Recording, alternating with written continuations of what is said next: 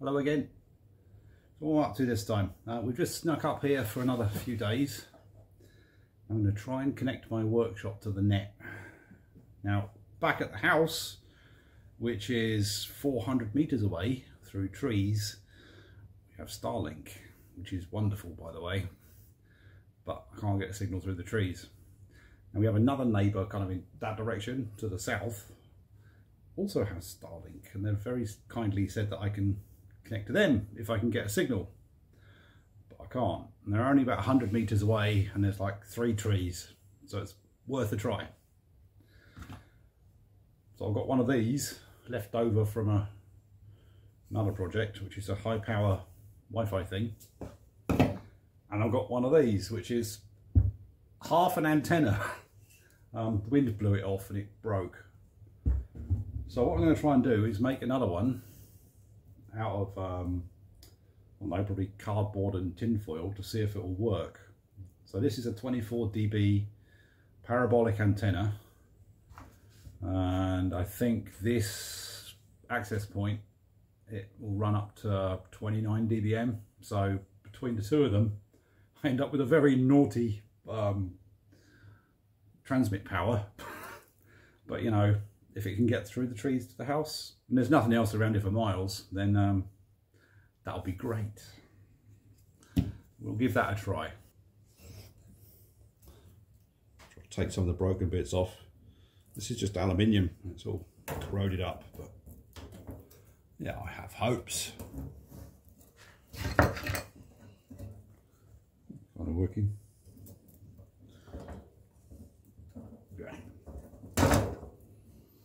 This is going to be kind of fun to make because it's a parabolic antenna, so you know it's the shape of a parabola. But this one's actually a complex curve, so it curves in this direction and it curves in that direction. Let's see how that goes. Oh, it's coming off. I did actually try this antenna last time we were up, but I could only get like 8 dB of signal, which is not enough to be useful.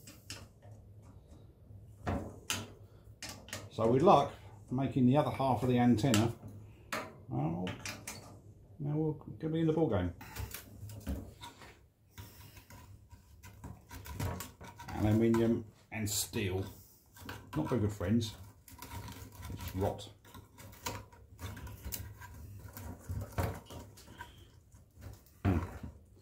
Oh, it looks like the antenna is also broken here. Oh well, we'll just try it. It works, great. If it doesn't, well, it doesn't owe me anything anyway. This will do. Cardboard box from an old water heater. So, a little bit of cardboard aided design.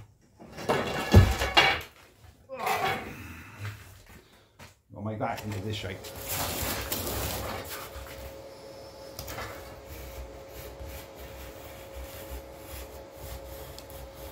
Just cutting it out for the rough shape. We're going to bend it.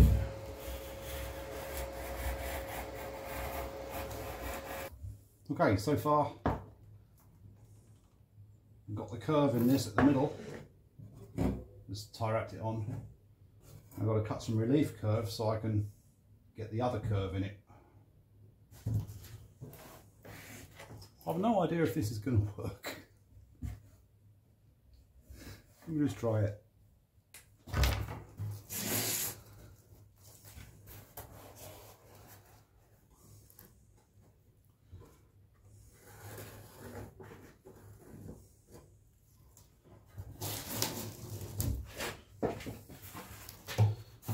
Follow the grid lines on this, I think.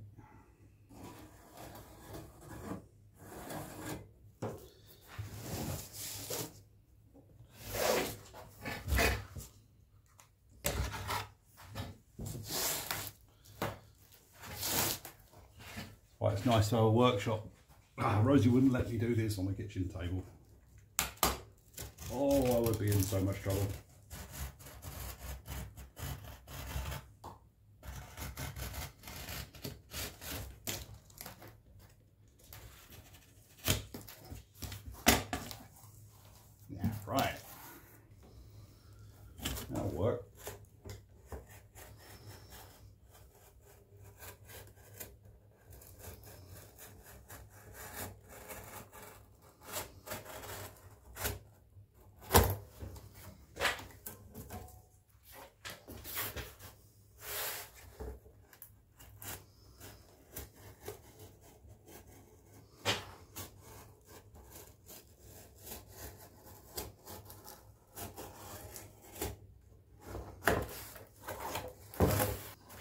Right, duct tape should sort the rest of that.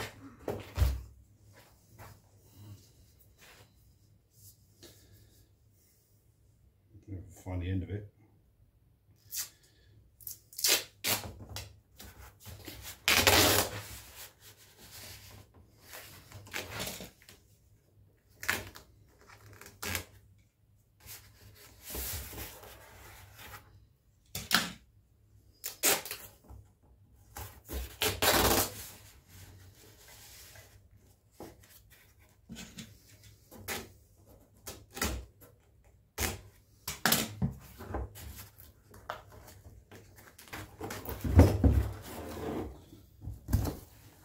We go.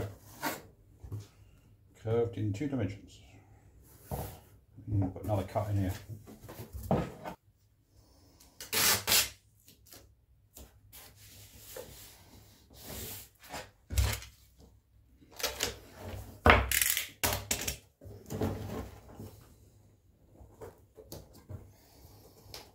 Right. Well, look. It's got the curves. It's the right shape.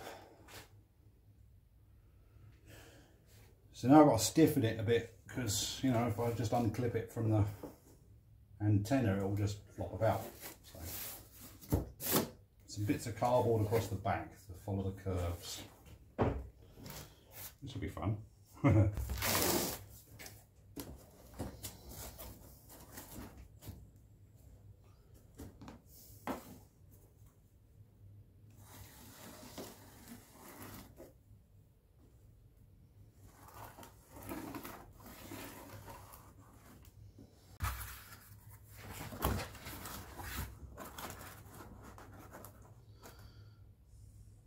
That'll do it.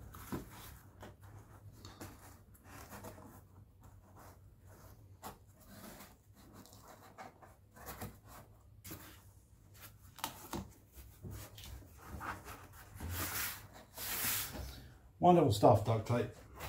Civilization would crumble without it. Should be enough for it to hold its shape. We'll find out.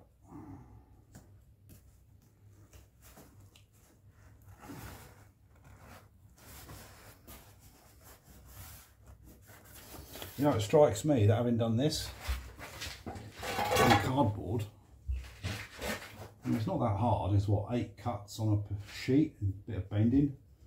Probably do it in a piece of alley and then I don't know, pop rivet it or something. Because obviously cardboard isn't going to work outside for very long. This is just a proof of concept to see if there's enough signal coming in. I did actually order a new one of these for a company called Chilitech in Valparaiso. And, you know, I sent them my order, sent them the money, and that was a week ago, and nothing. Now it's a shame, it's just a little company. And I like dealing with the little companies, you know, because, you know, they're up against a lot of competition and, you know, help the little guy. But when the little guy fucks you, question these things. Alright, so I'll put another one of those on each edge, I think. No. Yeah, why not?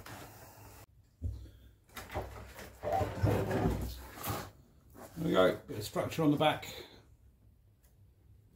Bit more duct tape. Well, I guess this is the moment of truth. Does it actually hold its shape? Let's have these zip ties off and find out. Okay. Half an antenna. Put it together.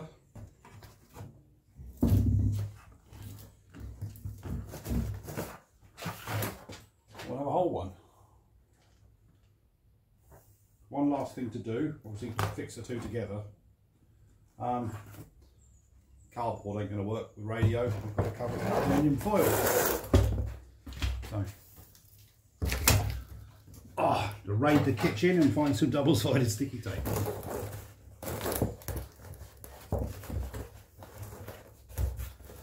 Now I've got quite pleased with that. Now for a 20-minute bodge, I think it works out pretty good. I'll at least be able to know if this setup will work in terms of getting a signal.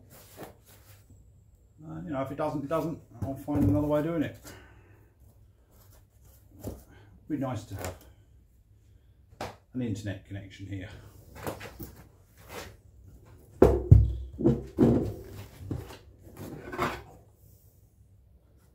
There we go, one antenna. Kind of. What's left of one anyway. And it works. There you go, the finished thing. I covered it with tin foil and just stuck it on just to follow the shape. And it gets just enough signal to get 1 megabit, which is like the lowest data rate for Wi-Fi. But this is indoors. It's going through a wall. It's going through 4 trees and a house to get before it gets to the Wi-Fi point. And it's doing what, 160 meters, something like that. So yeah, it's good.